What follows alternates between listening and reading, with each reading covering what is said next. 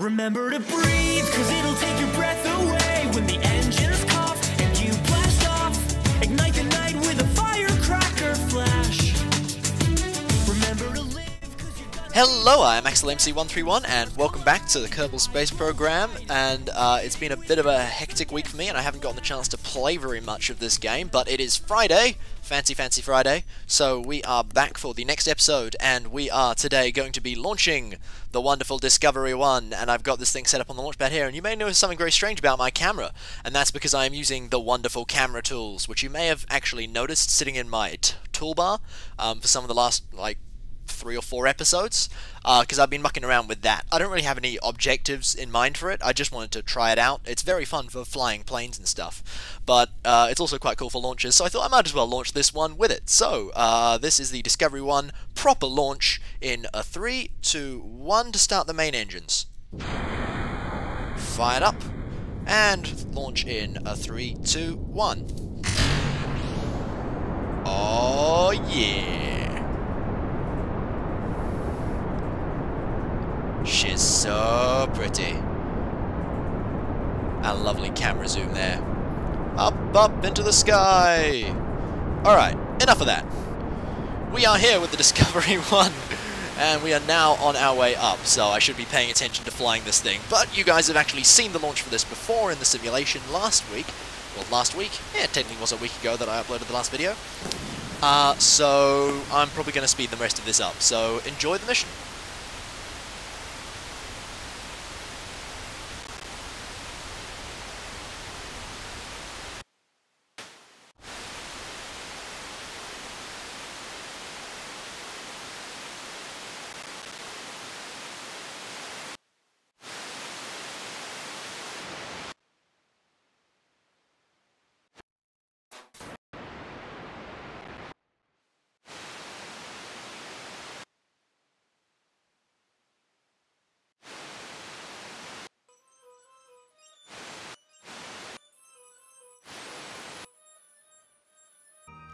Alright, and we are back, and the second stage is almost completing its first main burn, and that is going to put the aquaps into 80 kilometers. I don't think we'll have our periaps up, I don't know, but when this gets to 80 I'm going to cut throttle. There we go, and we do in fact have a periaps at that point. 12 kilometers. Fabulous. So, we are now going to set a maneuver up here, and we're going to continue into orbit. Our maneuver node. Whoop. How much? About 60 meters per second. Sweet. That's rather nice. Now, I don't think we're going to have a huge amount of fuel left in this. Ugh, not really. Which is a bit of a shame, but oh well. But it'll be enough to put our orbit around, I suppose. It's going to be a 2-second burn, apparently, but I think that's at max throttle, so probably we'll be doing a little bit longer than that. So let's just time warp around to that point. Because once we are in orbit, everything's perfectly fine. So there's 20 seconds away. Come on, a little closer. Whoop, 3 seconds away. Okay. Point at about prograde and burn gently, gently.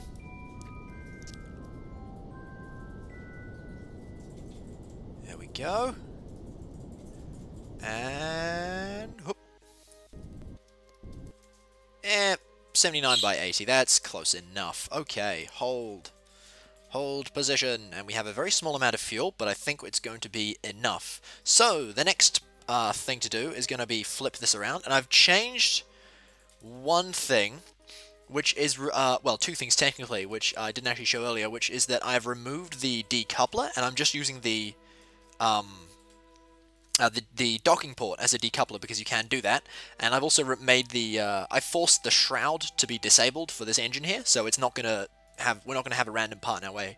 But I think we can still decouple here, so let me just make sure that we can. Yes, we can. Okay, good. I'm just going to set that as my target, engage RCS, and just burn forwards a little, and control from here. And this should be way easier than last time, because we don't need to knock anything out of the way. We literally turn around, 180 degrees, point back at our target vector, and then burn forwards again.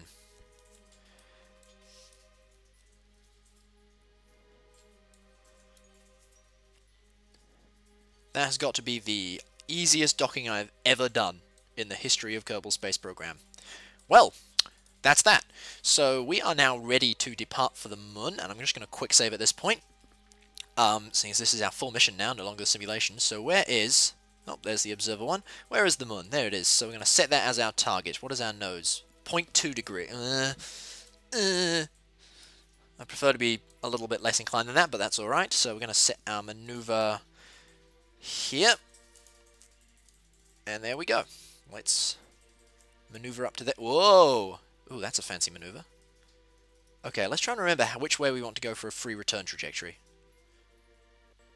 Like that. Actually, we don't really need to be in a free return trajectory because we're going to be entering orbit around the moon, so we want to be as low as possible. 40 kilometers. That's pretty good, actually. I think I'm going to go with that. It's an 858 meters per second burn. And we've got a little bit of that in there. Now, I believe I did some calculations for this. This fuel tank will give the orbiter stage about 750 meters per second, and then it's got another 400 and something left in that. So hopefully we should be able to get to the moon. And then I noticed that I calculated that if we use up all the fuel and then have monopropellant, we get another like 250. But that's in case of emergencies. So I'm hoping that we can do this without ending up to needing monopropellant. But we're just going to make sure we're pointing at the node, and then we're going to time warp around to the right side. So...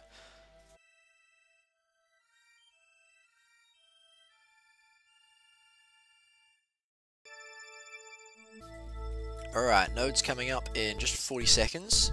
We are behind the sun now. So... Wow, that was slow. Okay, so let's... Hope you can see that. Can you see it silhouetted, sort of? Yeah. So let's just make sure we're pointing in the right direction, which is... hang on, let me make sure I'm controlling from... I'm pointing the wrong way. I need to be controlling from there. Okay. I need to flip around the other way. Let's just give a little bit of RCS kick.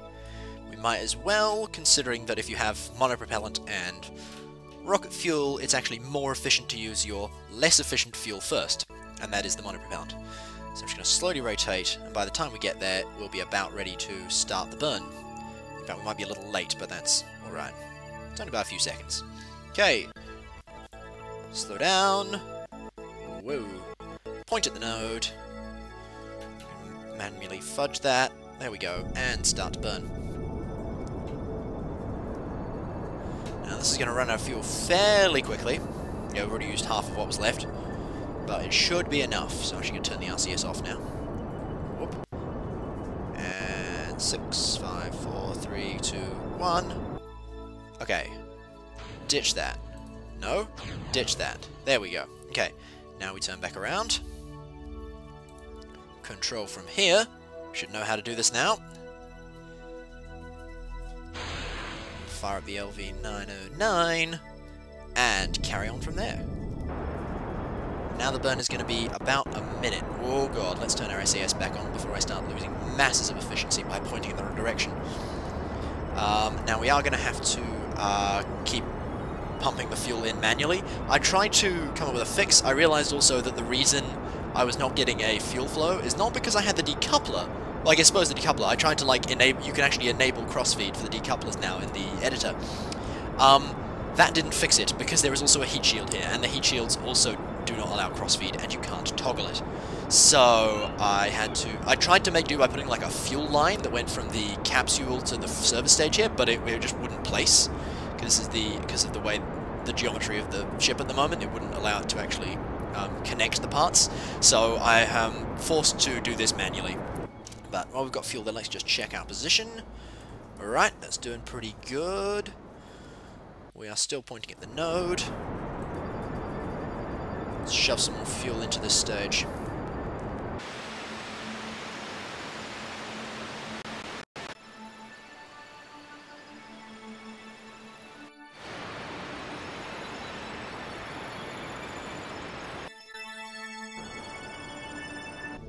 Alright, come on. Moon encounter. Preferably a low one. Oh! Okay, there's a moon encounter. Let's have a look over here. Let's get that lower and lower. 200, 100, and whoop, 38. That'll do me. Let's just focus our view over here. We're probably going to need to do an inclination change. Oh, that's actually pretty good. I think I might do an inclination change just to make sure that I'm in a perfectly equatorial orbit, and I can do that with the RCS, so that'll actually make the rest of my mission more efficient. But I should still have plenty of fuel in... Oh, well, I don't have plenty of fuel. I have...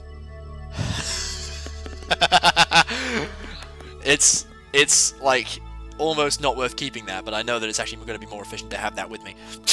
That's interesting. We've got less than a unit of liquid fuel, so this is going to be a fun mission, because that means I'm going to have to do all the orbital insertion with this.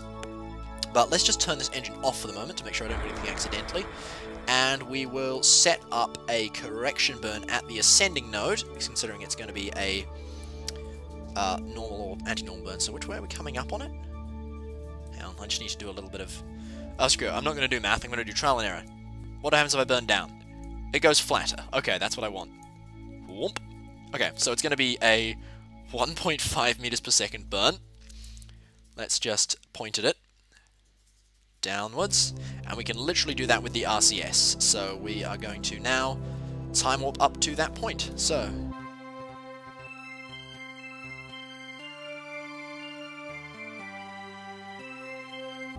Alright, here we are. We're pretty much at the maneuver, so I'm just going to tap the RCS, and I want to be burning by pressing H to burn forwards with RCS. So H, and we're flat. Okay, perfectly equatorial orbit, and our ascending and descending node should now be 0. That's pretty good. So turn the RCS back off, and here we are. Jeb is on his way to the moon. He is not only going to be the first Kerbal to fly by the moon, but if everything checks out, he'll be the first Kerbal to orbit the moon. So, yeah, let's quick save again, because why not? And time warp some more. Alright, here it comes. Whoop. It's a very, very nice that the time warp automatically slows down when you enter a sphere of influence. Alright, now I need to check our retrograde burn. Whoops. I don't want to click on the moon, I want to click on the periapse marker and add a maneuver. Thank you, game. Now we're going to burn retrograde there. How long is that going to take to get into a circular orbit? Do we need to be in a circular orbit? Circular? I can't speak. Circular. About 300 meters per second. That's more than I would have liked, but oh well. We haven't done this massively efficiently. But I think that we've got that in this stage. It's going to be about half our fuel, so something tells me we're going to run out of fuel for this, but I'm not too bothered about that, because it's designed that if that happens, we can just send up a fuel tank, so I'm not bothered. But our maneuver, there's going to be a 6-second burn, apparently, in about, however long that is, an hour. So we're going to point at the node, make sure we're controlling from here. I'm worried that I'm going to accidentally be controlling from the wrong point now, because I have so many docking ports around this. And we'll time warp down. It's probably going to be a little bit... Actually, I don't know. It might be a little bit shorter than that, but we'll see. Although I am going to have to ditch the external fuel tank halfway through to maximize our efficiency. So we're probably going to end up with a little bit more delta V than I've calculated. I'm not sure. But we'll see. So I might start burning a little early. So we'll burn with about... Whoa! 30 seconds to go? Well, that's... We'll go in about 30 seconds, yeah. So I'll start burning, just burn off the rest of that fuel. Oh, it's on the night side again. Lovely. Let's point retrograde, and then hold, and we'll turn the engine back on. And fire up. Use just enough fuel to empty that external tank. There we go. Okay, now I'm just going to rotate and just fling it off. Bye-bye! Bye-bye, tank. You have served me very well. And now we'll throttle back up. It has been a pleasure serving with you. Haha, because it's a service tank. Bad pun. Right. Retro burn. Activate. Oh, we are now in orbit. Okay, do I want to get this lower? It's actually really tempting to say no. Because if I leave the orbit like this, I can get low and high orbit science. Because I didn't get high orbit science earlier. I can stick around the moon for a bit. And it's going to be way more efficient when I do my orbital... Well, I suppose ejection burn. I don't know what I can't remember what the term for it is. Orbital escape burn, I suppose, because it's going to be here going that way. So it's going to take much less because this is so close to being out of the moon's sphere of influence anyway. So I think I'm going to sit there. And Jeb, you should have entered orbit around the moon. World first milestones. We've entered orbit of the moon. Damn, yes, we have. There we go. Contract complete. 70,000 funds and 6 science. And what the hell was that just flew past? That was the word space, I think.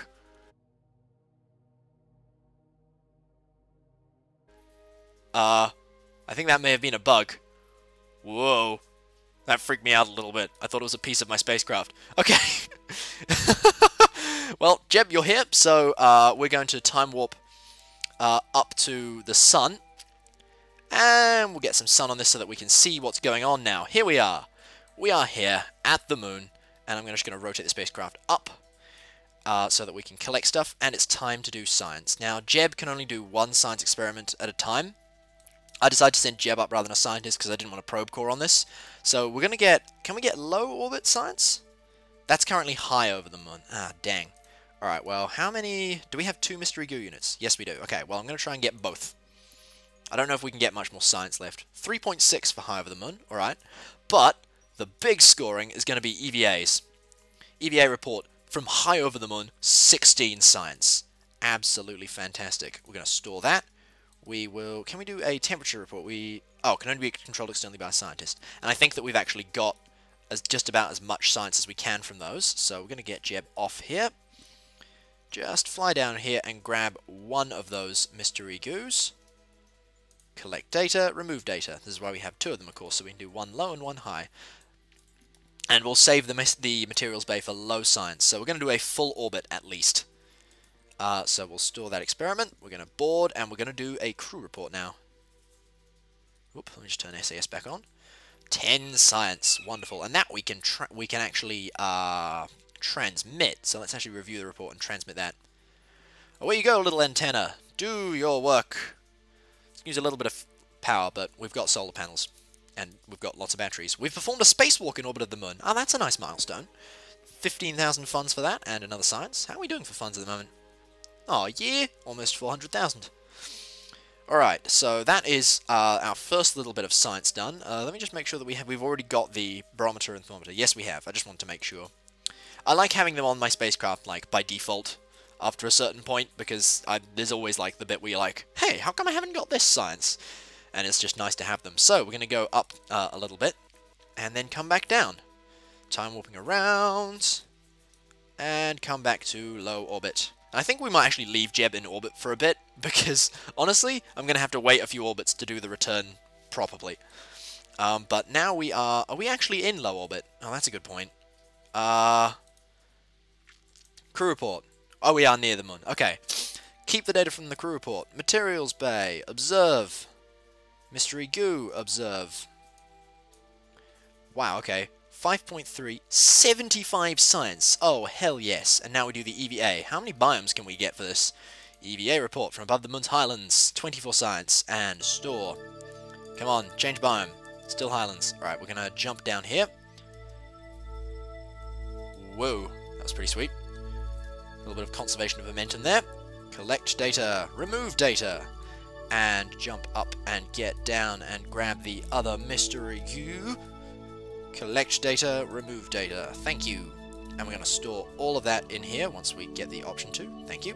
Store experiments. And now we are going to fly back up here, grab... Can we do any more EVA reports? Midlands. There we go. There's another biome. Store. You can't really see much, I'm sorry, but yeah, I'll turn the light on his little spacesuit so you can kind of see.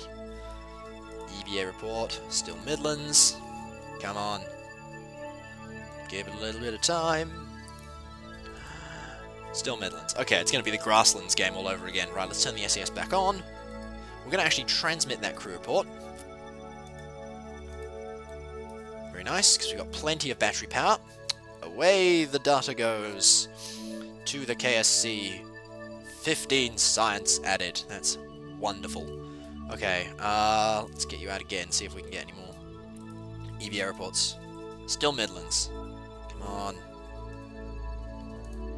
Still Midlands. Ah, typical. Can we go a little bit further? Just time warp a little bit. We've now passed Periaps. Another EVA report. Still Midlands. Ah, well. We'll leave that for another time, I think. for another mission. We've got 2 EVA reports, and they're worth, like, what, 24 signs each? So I'm pretty comfortable with that. But yeah, so now the problem is that our orbit is in a weird position. Yeah, I said position. What are you going to do about it? Which means that we want this oval here to be, like, at right angles to the tangent of the moon's orbit. What does that mean? Does that mean anything to you guys? You know what I mean. So that when we burn at periapsy, it's going to be most efficient, which means we want the moon to be about here. So we've passed that point already. So I'm thinking that we may have to let it come around again. Which is a bit of a shame, but oh well. We should have plenty of fuel for it. Because we've done this the way we have. But I think that we may do that in the next episode, and then continue from there. But so far, the mission has been absolutely a 100% success. I'm quite happy with Jeb. He's done well. He has piloted this thing to perfection, and the SAS is off. Okay, maybe you haven't piloted to perfection, but you've done pretty good, you know? You've done good, Jeb. You've done good. But, yeah, so I think we'll carry on with this mission in the next episode. I think, is this engine off at the moment? It is. I shut it down. I couldn't remember shutting it down. Okay, well, we'll carry on in the next episode, but until then, guys, thank you very much for watching. I've been AxelMC131, and I'll see you next time.